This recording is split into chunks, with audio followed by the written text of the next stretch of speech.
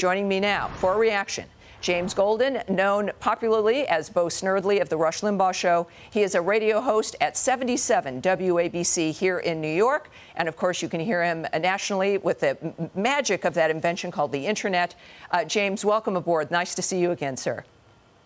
Tammy, thank you for having me on. Great to be with you. And, wow, what a 6 minutes. You have covered the state of America in a way that I think needs tremendous attention. You know, I have to say, sports, what's really important about sports, all of us understand this, is the nature that it shows us that, you can lose a battle and win the war, right? That is a key life lesson about sports, that there's going to be ups and downs. And so I would fully hope and expect that Team USA comes back. But what do you think of my premise, that this is like a microcosm of the attitude that is permeating everywhere here? We see it in sports, we see it with the Olympics, but it affects our home life. It affects business. We saw with the poll, it affects the optimism for the future. Where do you think this is headed, and what can we do about it?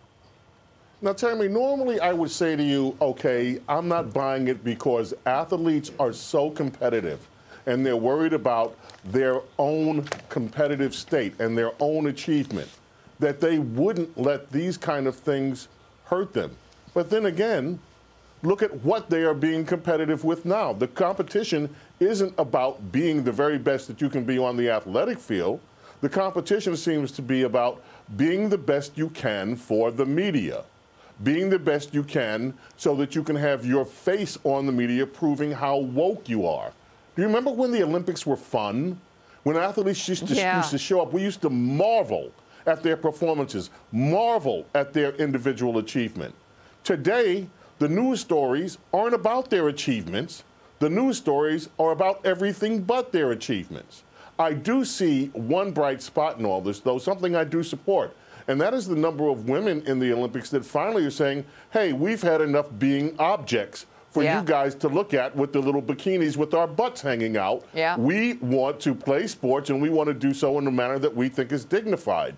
And I support that wholeheartedly. You see, and that's a great point. I know that the German team has also changed its uniform entirely, but that speaks to the individual's desire to be more powerful in the implementation of their sport, either through the team or as an individual.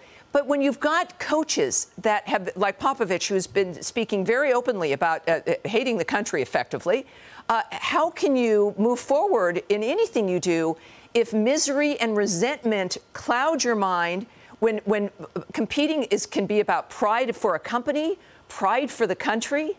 And if you think America's really this bad, why would you be compelled to do better? And then, James, the difference between perhaps teammates who might not feel the way you do, and the danger these days about not agreeing on a political issue. Right, the resentment that comes inside a team. And now you're wondering what your teammates think of you if you are pro-American. Imagine that. And so here's what we're left with. And you know this, if you're a performer, if you're getting ready to do your show or any show, and someone comes up to you before the show with some drama, any kind of drama, it's going to affect the way that you do your show. You can't help it. These are the most highly tuned athletes in the world. And look what is put before them, before they are on the world stage. It's a shame. And you know what else is a shame, Tammy? It's a shame that when the women's soccer team lost, there were many in America who said, good, they deserve to lose. You know, this is what's difficult, and yet it has become, instead of bringing us together, we see it, of course, here at home with sports teams, it becomes this fight.